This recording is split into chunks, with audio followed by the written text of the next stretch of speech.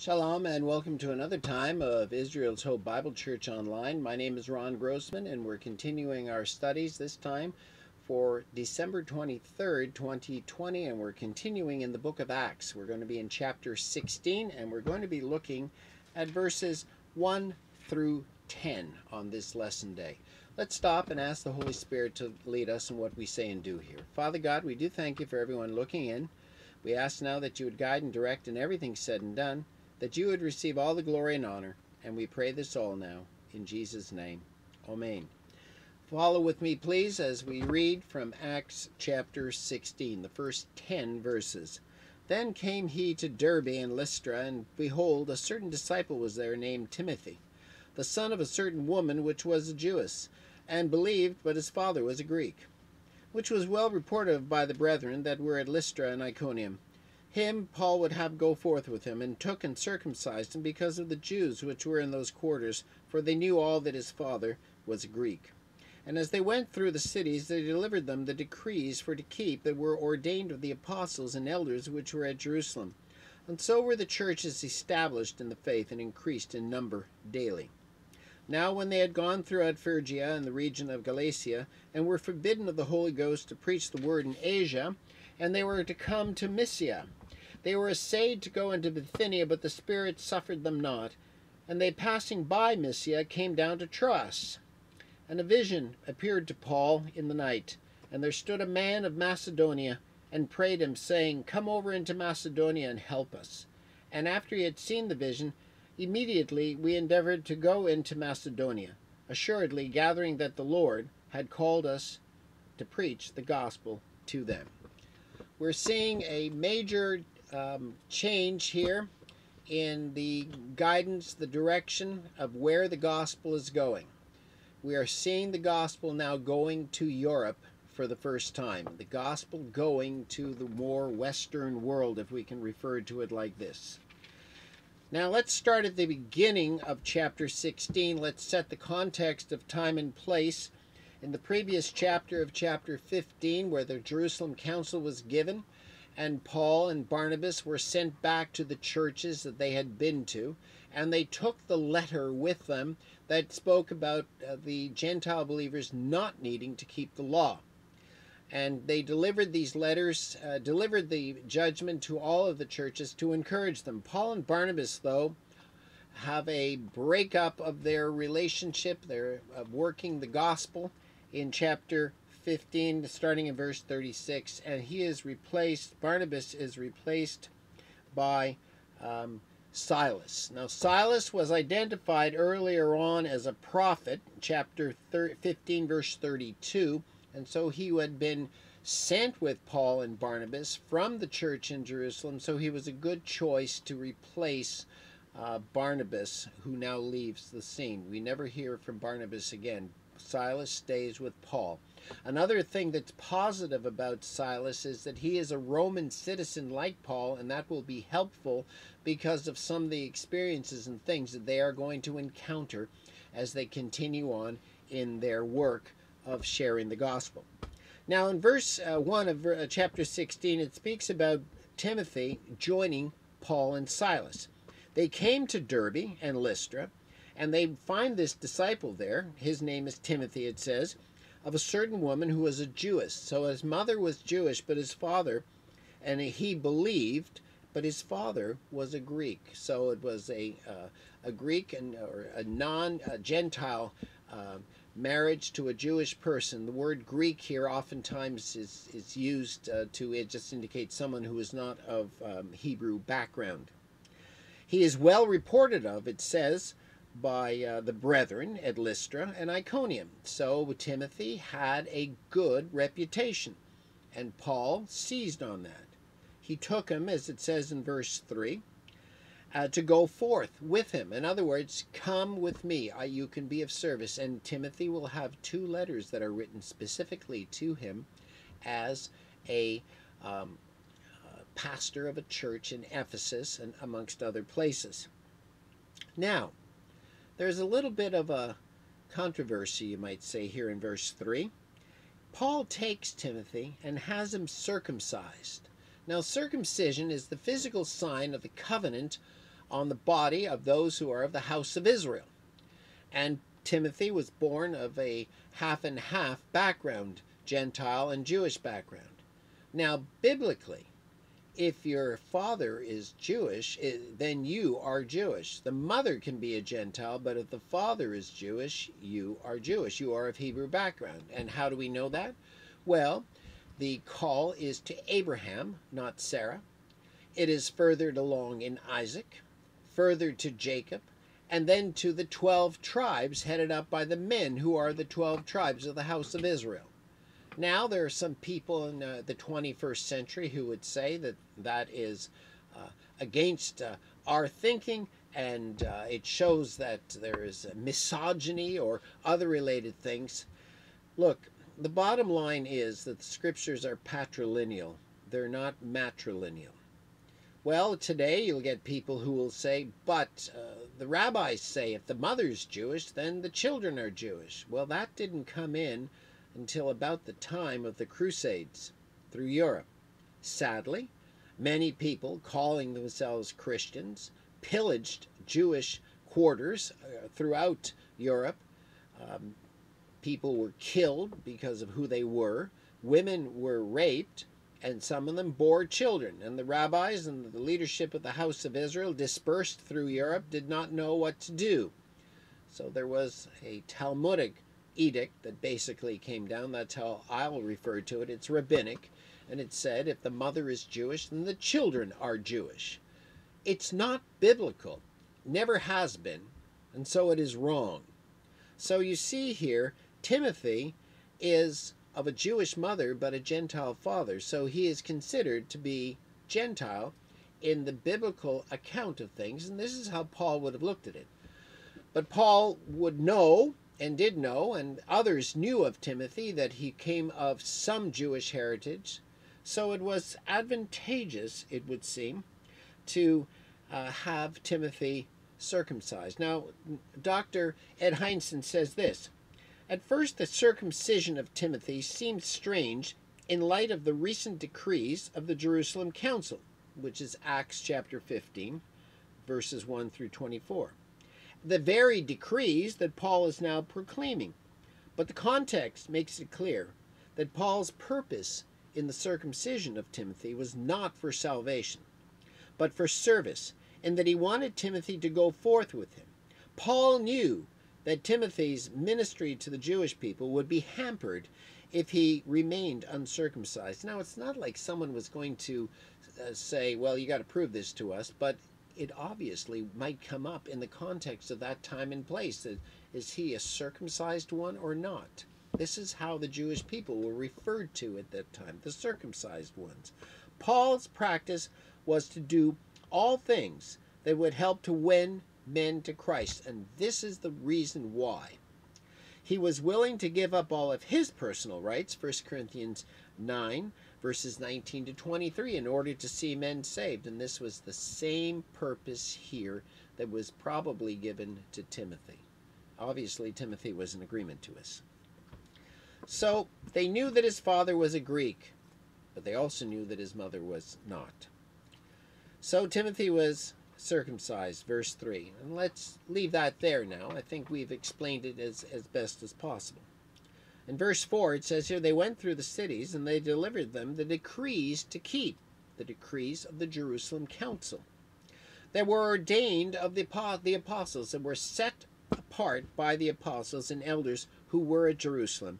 And so were the churches established. The word there, established, can be better understood as strengthened in the faith, and increased in number daily. So here's the number one teaching point here.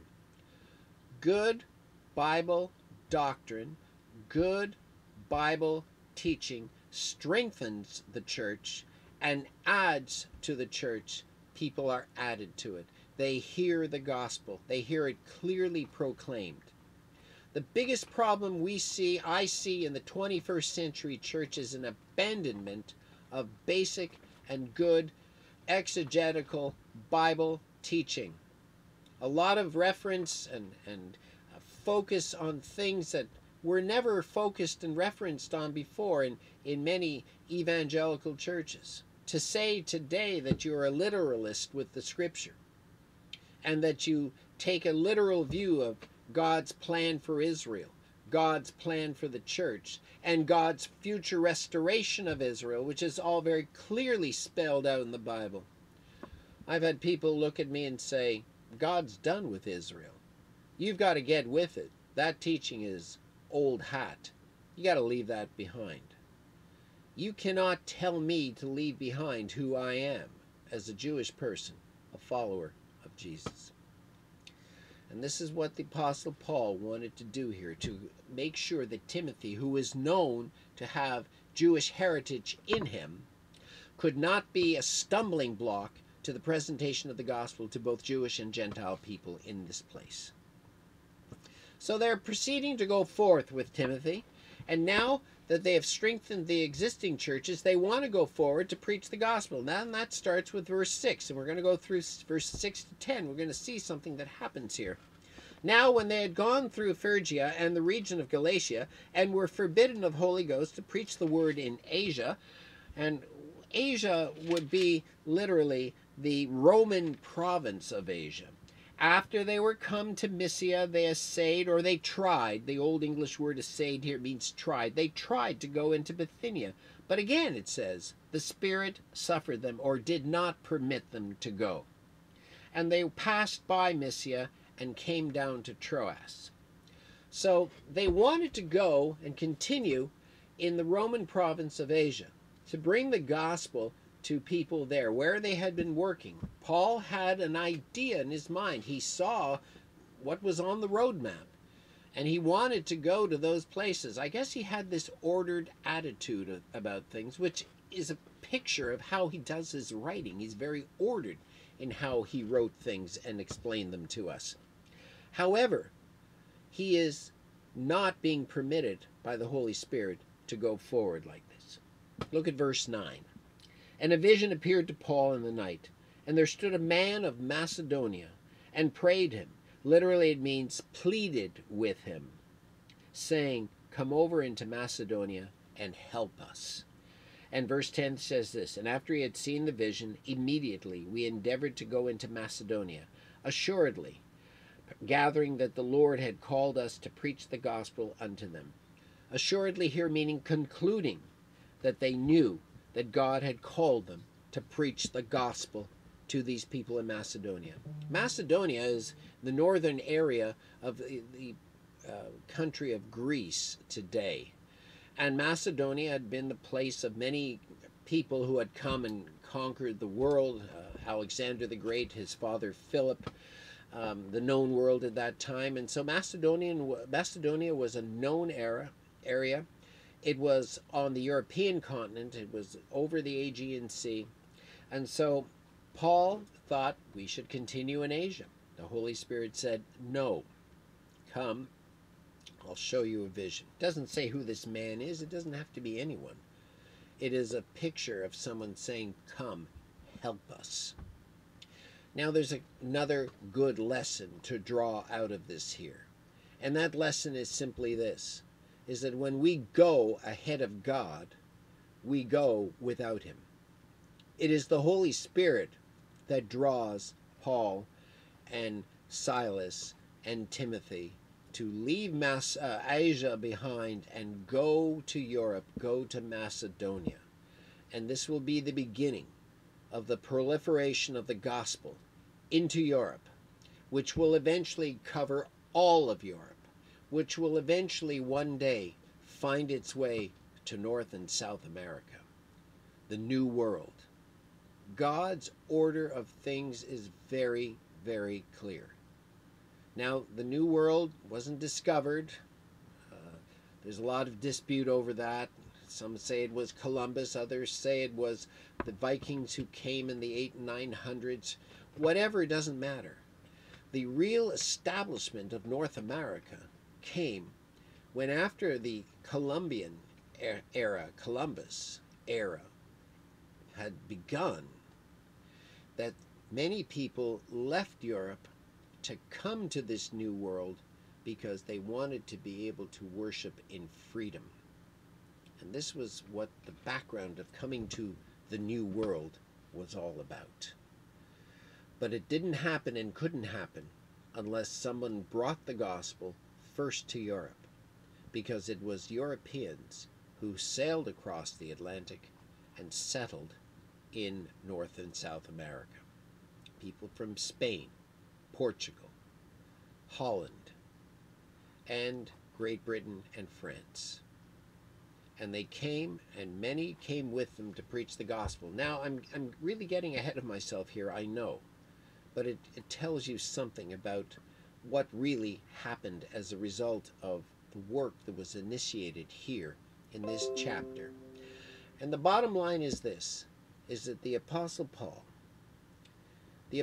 Paul took the gospel to Europe with the approval of the Holy Spirit.